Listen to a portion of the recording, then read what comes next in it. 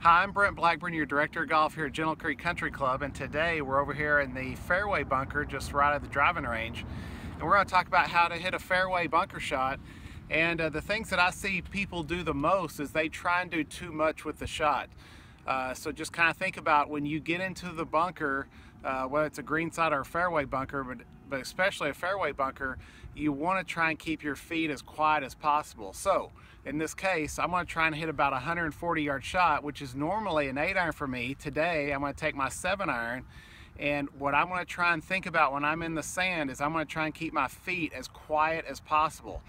So that means I won't be able to swing as strong or as full as normal. So it's going to feel like probably kind of like a 7/8 swing.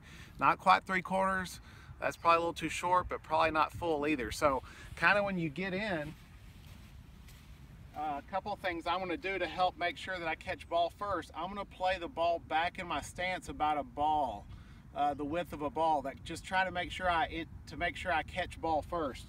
So as I get set in here, I'll go ahead and dig my feet in a little bit, and I'm going to take me a little practice swing. I'm just going to kind of get a feel of my swing without much lower body movement. So let's see what happens.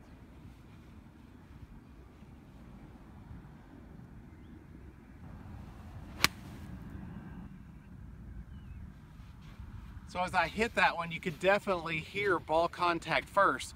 And as we go through on that swing, it definitely wasn't a full swing, but I'm just trying to make sure I make good solid contact with the ball.